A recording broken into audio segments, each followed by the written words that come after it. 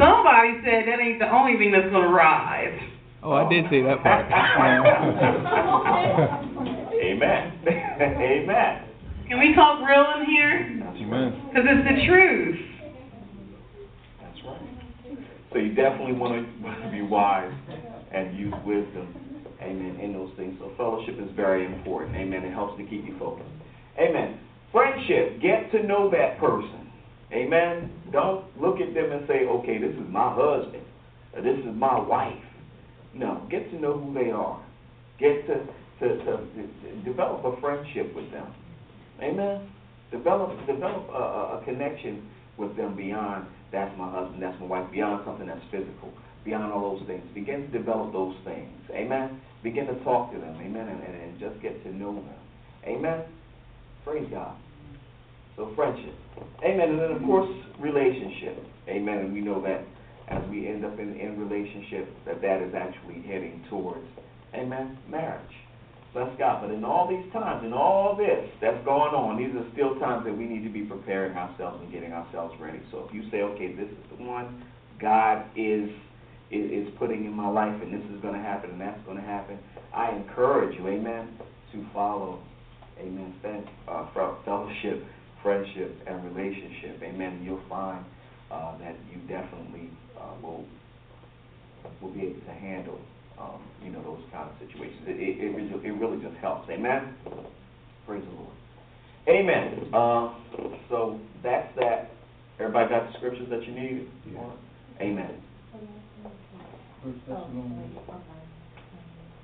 All right. Amen. And the next one. Amen. Abstinence.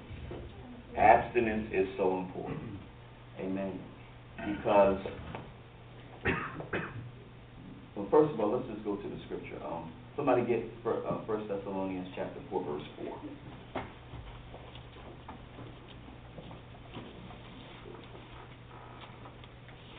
And there's so many reasons that abstinence is so key to your spiritual walk with God and being single in the Lord, even in a situation where you find that you have the one who is going to be with you. You still need to abstain from fornication, from sexual immorality and things like that, because you don't want your spirit jacked up. Amen. Mm-hmm. You don't want your spirit jacked up. And then you also got to realize that the Bible really talks about fornication, and it really warns against it because it understands how much of a covenant sexual intimacy is. Amen? Because that is a time when you're coming together and you're becoming one. Amen? 1 Thessalonians, the 4th chapter, verse 4, and I want to start with verse 3. It says, "For this is the will of God, even your sanctification, that ye should abstain from fornication, that every one of you should know how to possess his vessel in sanctification and honor." I'm going to keep going. Not in the lust of concupiscence. Oh, somebody help me with that. Thank you. Even as the Gentiles which know not God.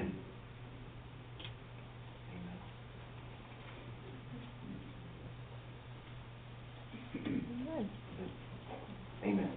So, as it's saying here, is to abstain from fornication and knowing how to possess your vessel in honor. Amen? How many know the Holy Spirit lives in you? Amen. So that should be the first thought right there. Man, the Holy Spirit lives in me. My body is not my own. It belongs to God. Amen. So I'm going to honor God with my body. Amen. Because we have to know how to possess our vessels in honor and in sanctification. Amen. So that means that if I have to begin to do certain things so that I don't fall, if I have to begin to set up certain types of boundaries so that I don't mess up and I don't fall into fornication, and those are some of the things that I have to do. Amen. In terms of possessing my vessel in honor and sanctification, so that I don't overstep those boundaries that I have set up for myself. Amen. Don't put yourself in any compromising positions, things of that nature, because when you do, you're setting yourself up. Amen. And one of the things I always say is, don't Amen. And when I say that, I mean, you know, sometimes anybody ever says something, it's not going to happen, but you really knew it was? But you tricked yourself into thinking that nothing was going to happen. And you say, okay, nothing's going to happen when I go over here. We're just going to pray. We're just going to study the Word. We're just going to talk. We're just going to, you know, that's it. But nothing's going to happen. But in the back of your mind, if you really unlock that door, it's looking for something to happen in some instances. Amen? Praise the Lord. So it's very important for us to, as it says, to walking in self-control and knowing your limits. Amen? Knowing what you can handle and what you can't handle and being honest with yourself. Amen? And don't be pressured into anything. Don't let people call you a name or whatever. Don't worry about how they're going to feel, what they're going to think. This is my sanctification I'm talking about here. Amen? This is honoring God with my body, and I can't take this body and just do anything with it because it doesn't belong to me. It's been bought with a price. Amen? Praise the Lord. I was just going to say, you know, sometimes you can ask yourself a few questions, you know, when you're invited to a place where it's going to be you and that person. Ask yourself, to be honest, am I attracted to this person? Because if you know that you're already physically attracted to that person, it can move really fast. Does that person like me? You may not even be attracted to that person, but if you know that they like you, it don't take much to stir this flesh up. And then you find yourself in a compromising position, wishing you can stop, but then can't. Or saying no, no, no, but still extending your neck to the side. You know what I'm talking about. No, we can't do this, but you still proceeding to kiss. No, we can't do that, but you still touching and feeling. So you want to keep those things in mind. Please keep those things in mind. Like Pastor Mason says, you know, our body is a temple of the Holy Ghost. We just don't want to do what we want to do with it because, like Pastor Mason said, it was brought with a price. What was it brought with? The blood. What blood? The blood of Jesus. When you're going down that road, can you please keep in mind how he was beaten, how he was scorned, how he was ridiculed? Before you go opening up your legs or laying down with somebody and you say that you belong to God? Can you keep that in mind for a second, that he died for you and suffered for you? Just so that we can be forgiven of our sins? Not so we can frustrate his grace. So that we can ever keep in mind that he did a great work for us while we were yet sinners. How lovely is that? So he expects us to, you know, receive him in our heart, live by his word, and be converted, and be changed. That's right. So set high standards. Be mindful of those things. Does it mean we're perfect? No. But we should be striving for perfection and striving to please him. Amen. So it's very important, amen, to walk in abstinence and being able to possess our vessels in sanctification and in honor. Amen. Allow God to keep you, because you really can't keep yourself, but allow God to keep you. Amen. If you allow God to keep you, you'll be kept. Amen. Praise the Lord. What does that look like, God keeping me? When God is keeping you, it means that God is just putting something in your heart that says nope, and then you just obey it and not override it. Amen? Praise the Lord. Bless God. Let's go to Matthew chapter 5, verse 28. And whoever has that can read it. A couple more scriptures that we'll go to, and then we'll go right along.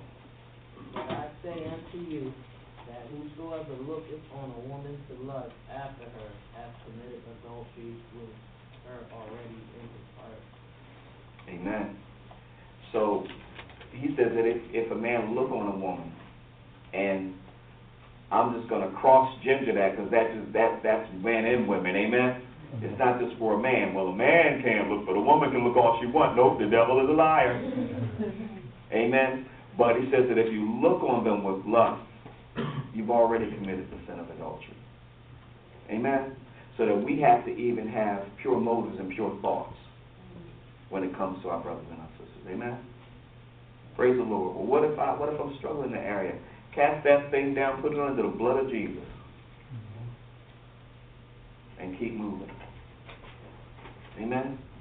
How many know the blood is powerful? Amen. What Jesus did on the cross is powerful. Amen? And if God can't keep us, then nobody can.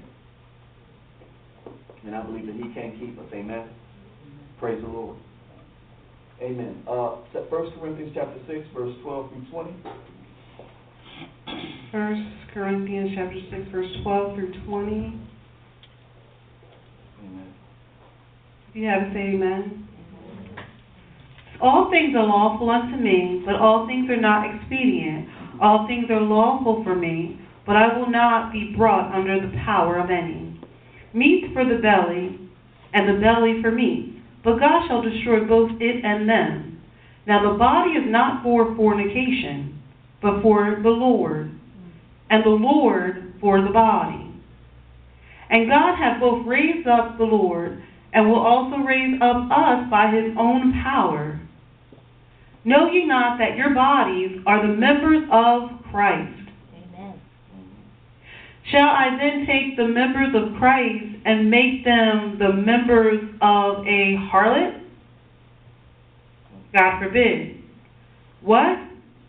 Know ye not that he which is joined to an harlot is one body?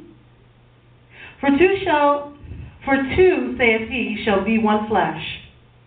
But he that is joined unto the Lord is one spirit. Flee fornication. Every sin that a man doeth is without the body. But he that committeth fornication sinneth against his own body. What?